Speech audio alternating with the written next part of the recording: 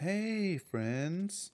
Hey, welcome back to this nice cabin where we just read some horrifying picture with a journal attached. A journal that's probably not gonna. It's not dangerous or anything. I'm sure it's not. Yeah, I'm so happy we got almost 100 bullets to shoot whatever's probably gonna attack us. I'm sure nothing's going to attack us, but you never know. It's good to have 100 bullets just in case. Let's go down here in this sandy area. Yeah. Look, there's something. Oh, look, it's a crank. It's a fucking crank. I will take the crank. What kind of crank is it? It's a square crank. It's a square crank. Be very, very quiet.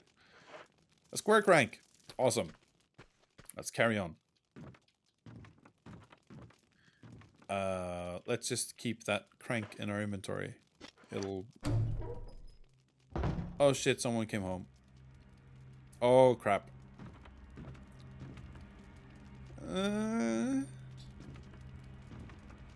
Oh, what the hell is that?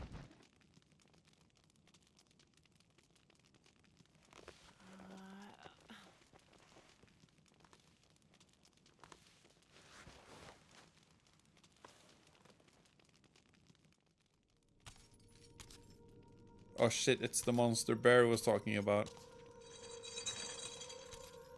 Oh, oh, that's nasty. Oh shit. Oh, we're getting the fuck out of here. Woo. Okay. So, oh, I always, it brings my, well, yeah, it's scary. It always is scary. That's Lisa Trevor. If you remember the guy we read the diary for last week, the guy who was trapped inside the wall or whatever after we played the Moonlight Sonata. That's his daughter, and this side story here was added into the game with the remaster, and it's just fantastically solved. We'll be seeing more about this story as we go, but with the information we have right now, we know that Trevor, Lisa, and Jessica, Trevor being the dad, Jessica being the mom, they were brought here or something, I guess, and Trevor was taken away from his family, and because he got sick. Presumably he was smitten with the virus that's going around this place. I don't know, something like that. And presumably dead or something. I don't know. And that diary we found was written by Lisa in Lisa in her current state, and she's looking for her mom. Which is creepy in and of itself, but if you remember from the picture diary, something about attaching, and if you looked at her model, you could see her her kind of wearing faces. I guess that would be the best way to describe it, but it would seem that she's looking for her mom and attaching, sewing on faces to her own body or something. I don't know. More of her story will be explained as we go along, but after we've completed this game, if you're unsure and you're interested, I definitely recommend checking out the story and reading up on it from some sort of wiki or something. And yeah, you can definitely notice that this video was rendered in was rendered in 2002, whereas the rest of the game has been re-rendered because they obviously didn't re-render the FMVs. And this is the only place where they've used an actual FMV instead of remake, or you know, there's a lot of in-game cutscenes in this game, but not here. That particular place is still an FMV. I guess it took too much, because like I've said all throughout this game, all throughout this playthrough so far at least, this game has been, in its time, it was very, very beautiful.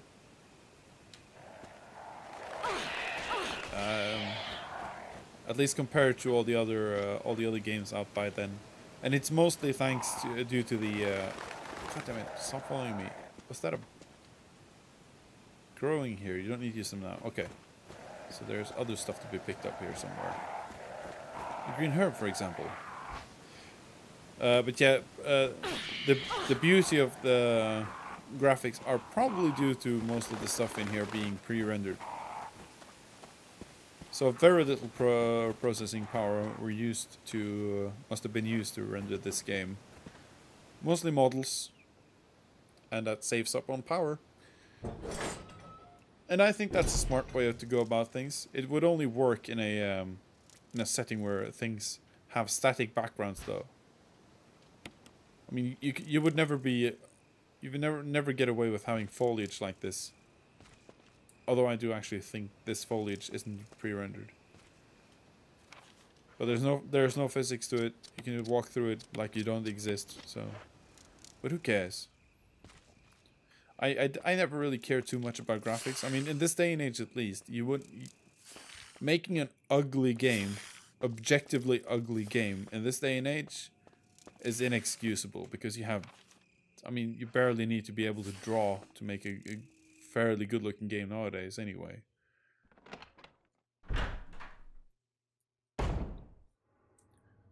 Okay, new area. The residence. Now, this place is interesting. It will get more interesting as we go along. Let's see here. This should be a save room, and it is. Good. So for now, this will be our new little mini base of operations. A battery pack for our stun gun is good. More ink ribbons is good, even though we're not doing too bad on ink ribbons this time around. Kerosene, if we want to burn more zombies. In case you were wondering, we don't. We can leave that one behind. I prefer using herbs. I don't know why. It's just a thing I have. Because you know me, I have a thing for cranks and herbs. No map though yet. But we got a couple of areas we can check out. So let's go take a look. We're gonna leave the blue herbs in this hallway behind for now. We might pick them up later. I rarely ever get you know, poisoned in this game.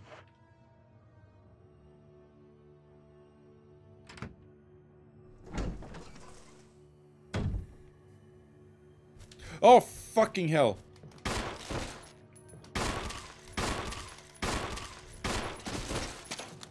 Oh, shit, that's nasty. Oh, God. Oh. Oh, I gotta sneeze. Oh. Oh. I choked it. Oh. Woo. Oh, I fucking hate sneezing. Not really though, but still. It's annoying when you're recording. Red oil lamp. It's not lit. God damn it. Alright. Let's just go pick up some oil lampy thingies here. Yep. Pick up oil lampy thingies. My brain really struggles doing two things at once. Let's go pick up our lighter. That's what I was gonna say.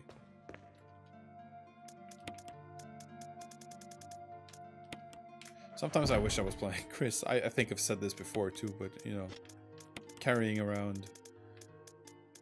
Boom. Boom. And boom.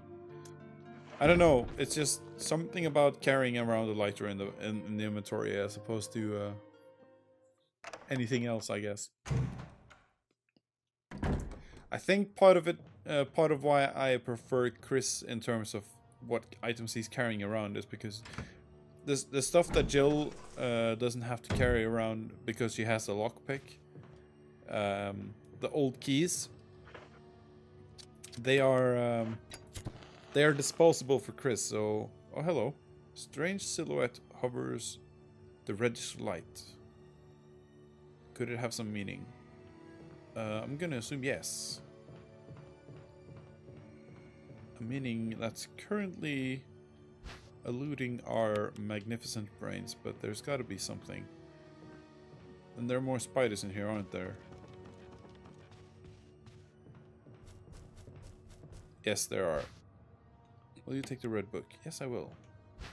I will also take the first aid box. And let's immediately check out what's inside that box.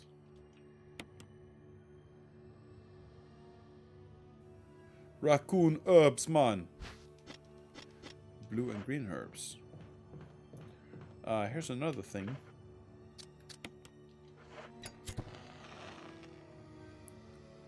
Okay, I think I'm seeing it. A strange silhouette hovers the green light. Okay, so we might want to write this down, actually. It's gonna come in handy soon.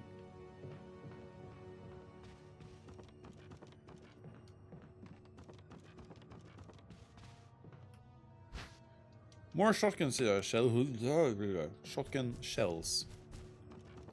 We like that. Okay, so I'll just have a look. Red 3 up top, 1 down. This will all make sense soon enough. This is a pretty complex puzzle, actually. Well, it's not so much a complex puzzle as it's just something to remember. Have we picked up all? Yeah, we've picked up everything we need from here. Okay, so the orange with okay, so 6 on the green, 3 on the red, and 5 on the orange. Do I have something to write with? Anything? Thank you. Madeline, keep something around. I'm gonna write this down. Oh, I hope I didn't waste something for her now. Nope, I didn't. 5.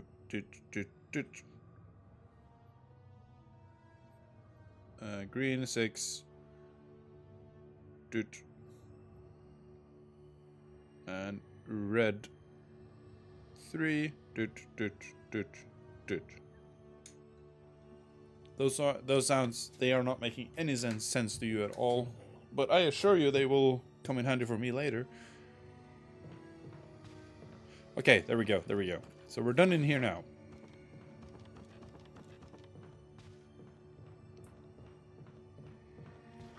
Let's check out the book while we're at it. It's a book with red cover. Nothing is printed on any of the pages.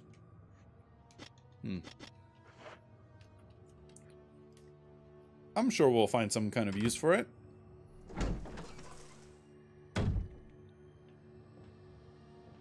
Oh.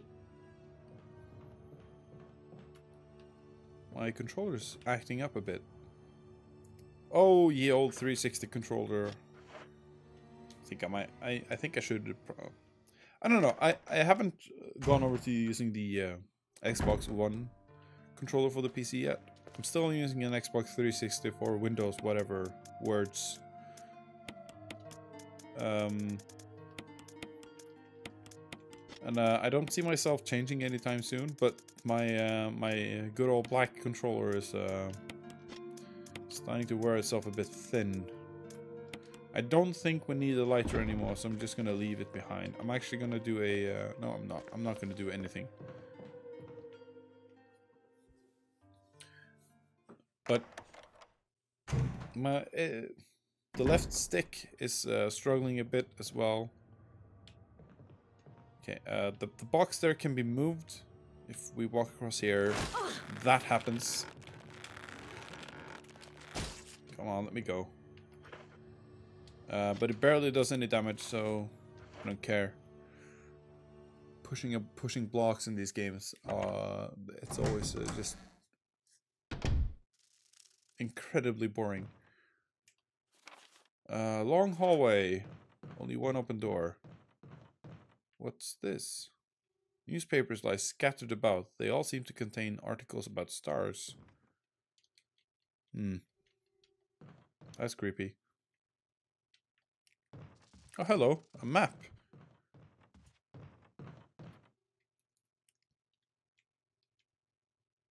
Yes, take the map.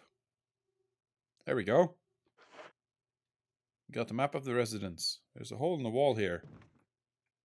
Let's take a look. You see a giant beehive. Oh, crap. Look at them bees. They're fucking gigantic. Oh, we have picked up everything. Bees normally aren't a problem. Just... Oh. No, that wasn't part of our deal. But it's not necessary to destroy stars.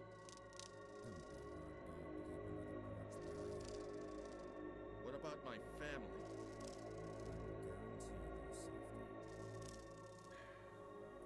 If I play my cards right.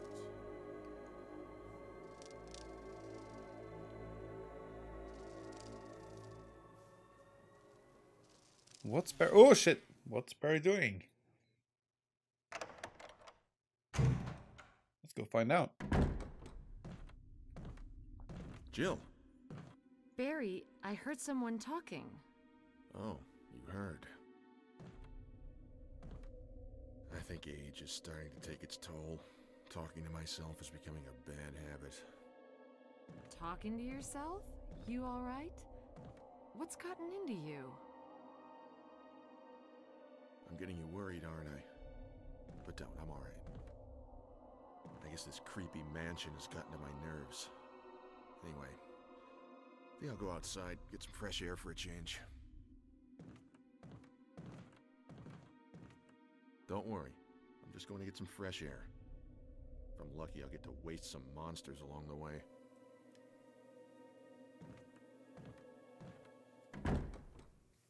Okay, so Barry's acting a bit strange. But you know, when you get into a room in a weird residence, the smartest thing to do would be to check out the bathroom. Oh my god, my sneeze came back to haunt me, guys. I'm sorry.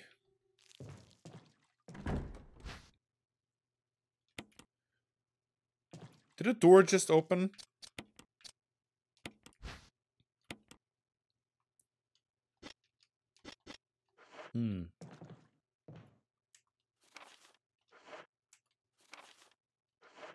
I think it did.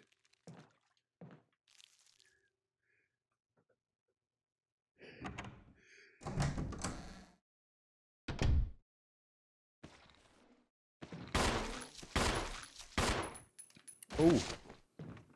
How did you get in?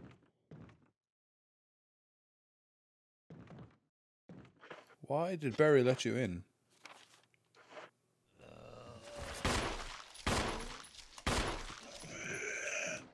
For fuck's sake.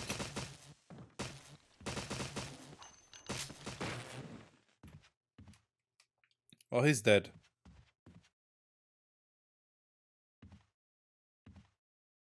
There's nothing in here. Nothing special. There's supposed to be something here. Oh, wait, there it is. Over on the table. Plant 42 report. 4 days have passed since the accident. The plant at point 42 is growing at an amazing rate. Although there are many unknown aspects about this plant, we know that in comparison to the other group of plants, the T-virus had a substantially stronger effect on this one. The T-virus has drastically morphed its host anatomy as well as its size. Looking at its current state, it's difficult to imagine its original appearance. Nowhere on Earth will you find anything like it. We've also found that Plant 42 has two main main sources of acquiring its necessary nutrients. One source is through its root. Somehow it has rooted itself down into the basement. Immediately after the accident, a scientist went mad and destroyed the aqua ring. Ever since, the basement has been like a pool. There is a high possibility that it's one of the chemicals in the water that's promoting the plant 42's rapid growth. However, we have yet to determine the specific chemical. A bulb-like body of the plant 42 has been sighted hanging from the ceiling of the first floor. We are sure that it used the air ducts to reach the first floor. Numerous long tentacle-like vines are protruding from the bulb. We believe the vines are a second means of acquiring its nutrients. When the plant 42 senses its prey, it uses the tentacle-like vines to capture its prey. After doing so, suckers on the vine drain the prey of its blood. We've also noticed that it has some intelligence. When it captures its prey, or when it's inactive, the vines twine around the door to stop possible intruders. Unfortunately, several of our scientists have already fallen victim to this plant 42. When we heard the stories from our survivors, they all observed one thing in common. When the uniform petal-like flaps open and reveal its vital internals, it has a tendency to become more aggressive. One witness reported that it was as if it was trying to protect itself. Why it behaves the way it does is still unknown. Henry Sarton. So, Plant 42, that's our, for now, main goal of this area. Before, there's a ladder down here.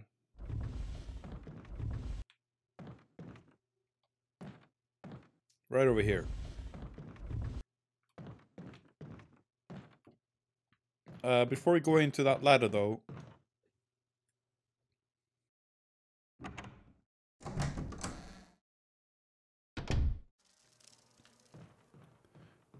let's see if... Is this where we got the key? No, it wasn't. Ah, fucking bees, get off me.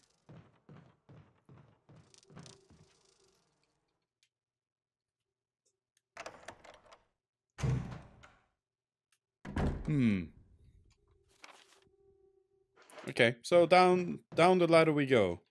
Or do we? No, we do not. We do not. This will be for the next video. So let's not delay. See you back in an hour or so, folks.